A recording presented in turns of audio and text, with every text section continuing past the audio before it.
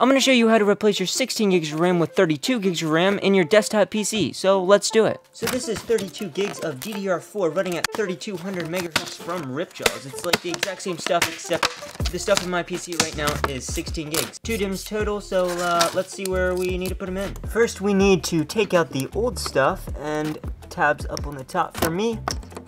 Pull out, and then there's one. It's kind of hard to work around the water cooler there, but it does work. Let's see if I can get the second one.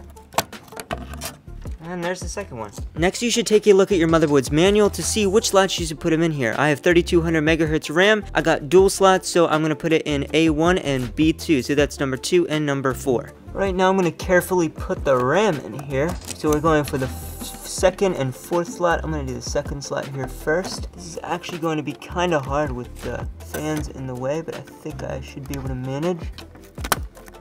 Here we go, got it clicked in. Now for the second one, which would be in the fourth slot.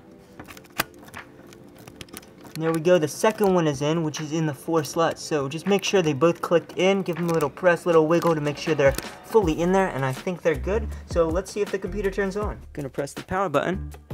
Here we go, it lights up. We got some lights on the motherboard. This is a good sign so far. Looking good, looking good. Now it's got to go through all the cycles, and oh, that was actually only one. Now let's see if it shows up on the monitor here. There we go, looks like the monitor's turning on. If we go into the UEFI here, so you can see right here we have 32 gigs of RAM, 16 gigs per module, equaling 32, and that is how you do it. That is how easy it is to do. Now if you have any questions, comments, or concerns, there's a YouTube comment section down below, as well as my Discord, which I will leave in the description. Anyway, that's pretty much the end of the tutorial. Thank you so much for watching, and maybe I'll see you in the next one.